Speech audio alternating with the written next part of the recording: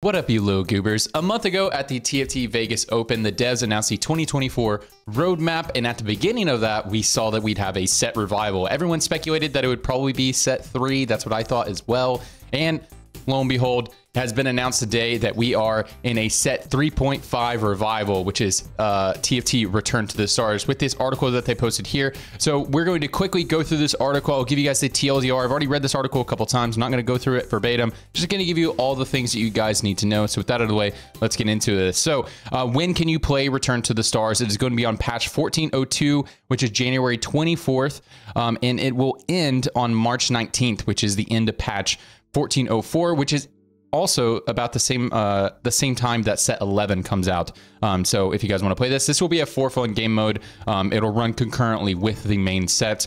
And so let's do this. So why Galaxies? Why Return to the Stars? It's because it's the first of the old sets that is like truly beloved. I would say set 3 and set 4 are like the two really old sets that are near universally beloved, and I knew one of them would make a return. Set 3 makes a return for obvious reasons, and so over set 4. One, it's the older one, and two, set 4's mechanic is Chosen, and we are currently using Chosen in the current set, so wouldn't really make a lot of sense. So we're going back into set 3, which is going to be cool. If you guys want to watch some of these videos, if you guys didn't play the older sets, I'm not going to watch these right now. I played set 3. I know what the units do. So if you guys want to watch these videos, if you guys are newer to TFT, I will link the article below so you guys can click and watch these videos if you'd like. But yeah, this is just kind of showcasing some of the older stuff like Cybernetics Aurelia. That's something I'm excited to play. Mech, which is, you know, universally beloved as well.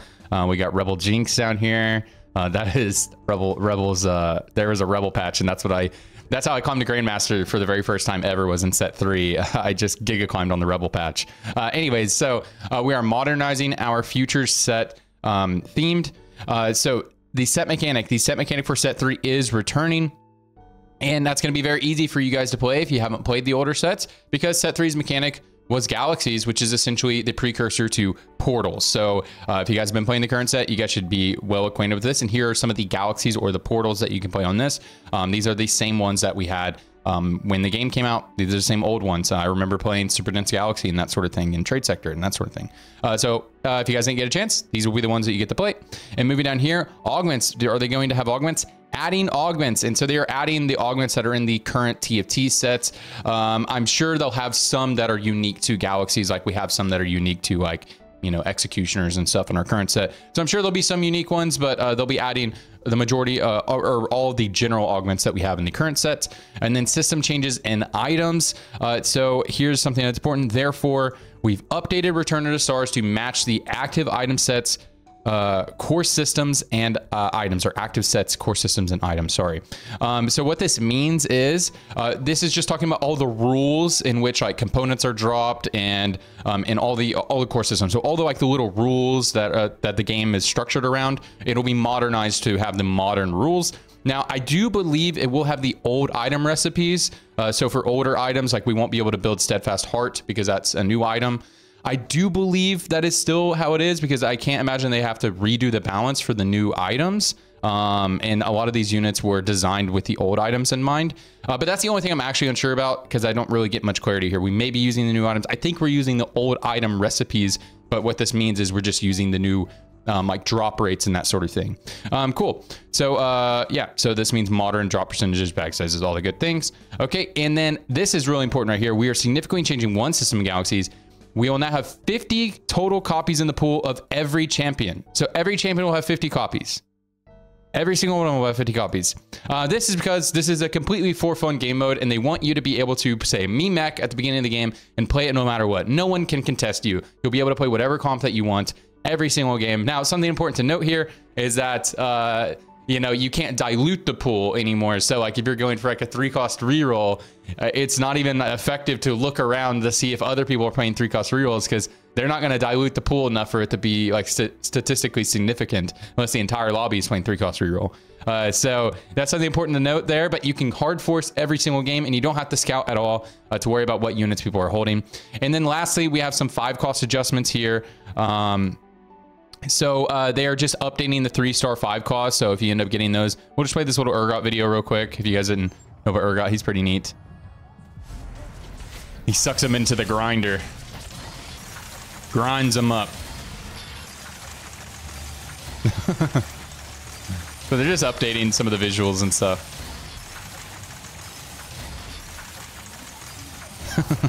There's Urgot. Urgot's a good time. Okay, I guess that wasn't lastly right there, obviously. And then quality of life changes. So they are going to add all the quality of life changes, like all the tooltips, all the like looking at item recipes, looking at all the little nice things that have been added in the TFT over the past couple sets. You know, the little eye icon over the champions on carousel. So they'll be adding things like that. And then balance, if this is important to any of you guys. Again, this is a really for fun game mode. So they have our balance policy has evolved since Return to the Stars. So we've tuned our set revival accordingly. So key areas like champions base stats will now will be more like how they are now. So if you guys played set 3, it will feel a little different for sure. Just like the units will feel a little bit different because they will have the base stats of current. So Shaco won't be just like absolutely one-shotting your backline like he used to on Shaco patches. I remember that. I climbed a lot playing Shaco. Anyways. So however, we know that there are complexity through augments and new portals, so they will be balancing. So what you really need to know is that there'll be like 1 or 2 balancing patches, especially early on. So our main goal is for players to just have fun. That's the goal. And so by doing that, they will do to be balancing with a mid-set patch, and then potentially, if needed, 1 B patch. So expect about 1 or 2 patches for this set, because again, it is a for fun game mode. And then lastly, just to round it out, again, to remind you guys, it will be live on patch 14.02 January 24th. We'll end patch 14.04, the end of patch 14.04 March 19th, which again is around the same time set 11 comes out. And then if you guys want to play this early on PBE, you can play it on January 11th on the PBE server. But anyways, guys, I'm pretty excited about this. I'll probably play a couple matches. Maybe I can make some good YouTube content out of it. I don't know. But, you know, I really just like playing ranked on the current set, and just that's really how I have fun, being challenged and like, you know, making some cool comps when people are trying to like hard force the meta or whatever. Like, that's how I enjoy TFT. So I probably won't be playing this too much, but I'll probably play a few matches. But you know, if it makes for good content, I might play some more.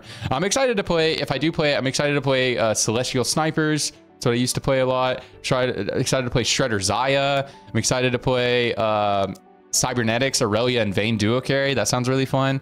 What are you guys excited to play? And comment down below if you guys have never played set 3. If you've never played set 3, I definitely recommend you guys should give it a try. But other than that, guys, hey, follow me on Twitch. I stream every day. Actually every day.